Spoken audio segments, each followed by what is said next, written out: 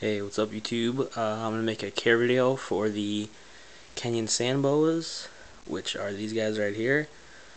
The one right here is the female, bigger. She's in a shed right now, so she's not that colorful. The other one, the other one here is the male.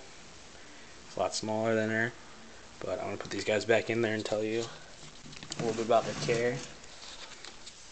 It's pretty cool when you put them in, bury right back in the ground. Yep, there they go.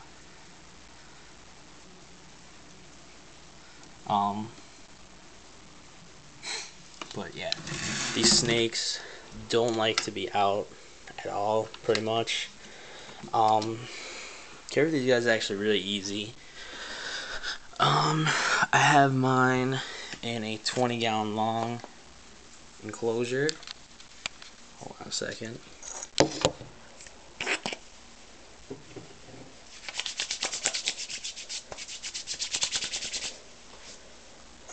Sorry, I used some hand sanitizer. But I have it in 20-gallon long right now.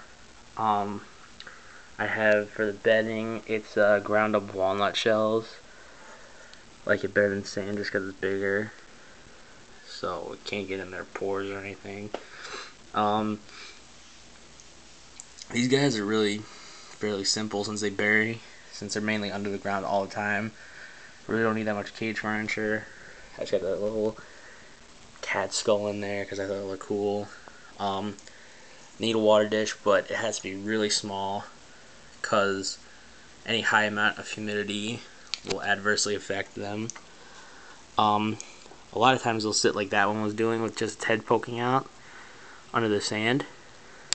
But the other thing you want to have besides a water dish is like a cork, or like any other type of hide. I use this cork bark, and I have it under the warm end, and usually whenever they eat a mouse or something, they'll hide under the cork bark to get warmth.